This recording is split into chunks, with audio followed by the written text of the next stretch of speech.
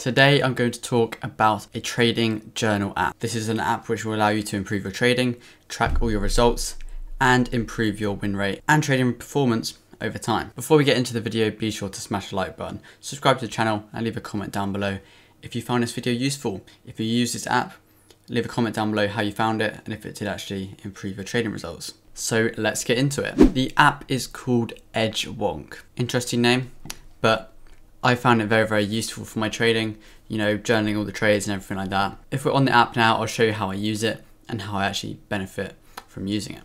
So you see here, when you actually log in and create an account, you do have to pay a fee. You have to pay $169 per year, but I think you will make that back. You know, if you're making a decent money from trading and you want to invest into your trading to make it even better, or you're a beginner trader that wants to just invest in your trading to kind of kickstart your journey to actually have a trading plan, trading journal, then you can do this. You know, it's not even too bad. That's like £10 a month, something like that. You see we have the light and dark mode, and what you can do is you can add separate databases. So here I've got my main one. I'm going to add one for this video, so I'm going to call it video. So you can call it maybe one account on one database, one account on another database. Currency, you obviously add whichever currency you have. I'm GBP, which is the pound, and you know we trade Forex, and so we're going to leave it at Forex. The amount, let's say we put 10,000 into this account and we deposited it today.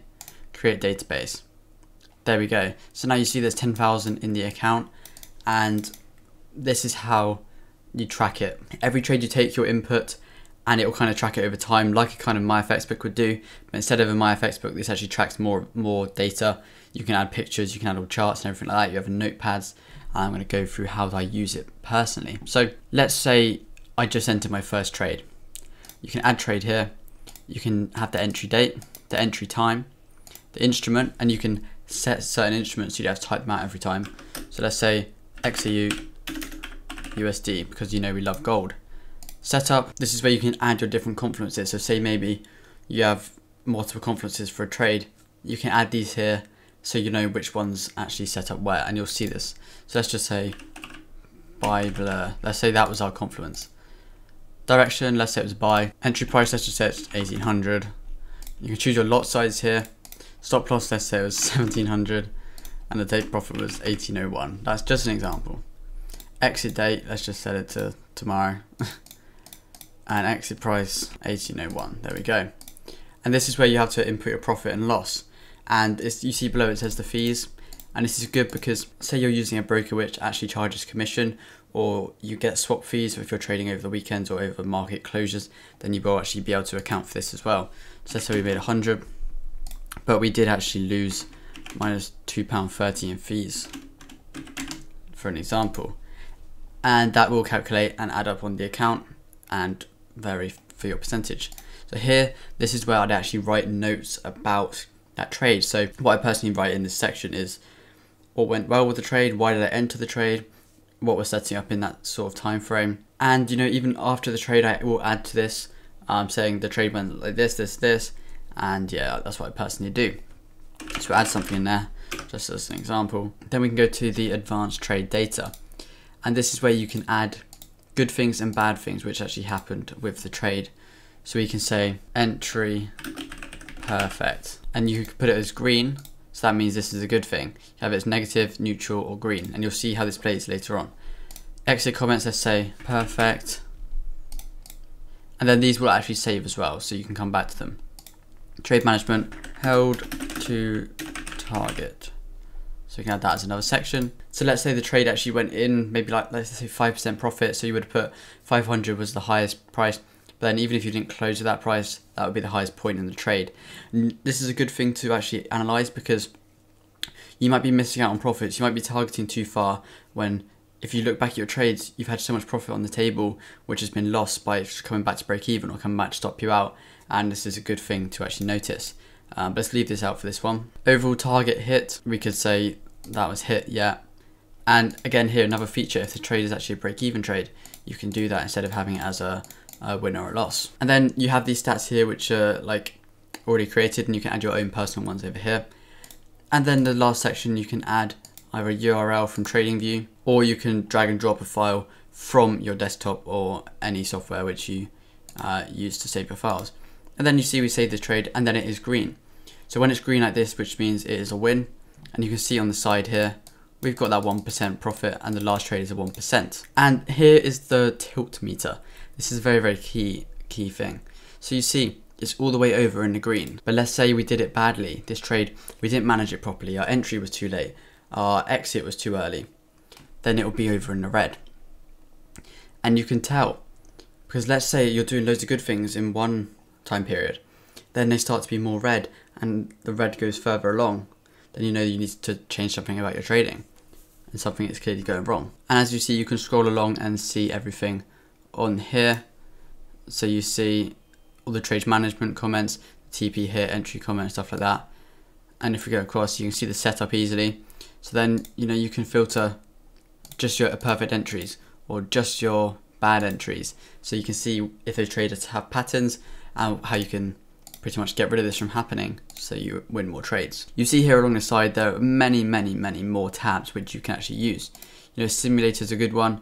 You can use your current win rate over the months or so to simulate what it would be like over, let's say, 500 trades, 1,000 trades, and you can do that on here. Then it will tell you the results after it happens. So you see here, we would have pretty much no losses because we've only added one win, and yeah, all the trades would have won. You can add sessions, missed trades. So let's say your trade doesn't actually hit your limit, or you're not at the charts when the trade actually hits your zone. Add it in here just so you still have that analysis, because you technically still got the trade right, but you can realize, okay, my entry was off by this many pips, so I need to improve that. Then analysis, this analyzes your trades you missed. And then here, look how many sections are here. You can compare the two charts, your equity, holding time, performance by time, all of this, win rate, calendar. So you can see it has a green day here, which means we're profitable on this day.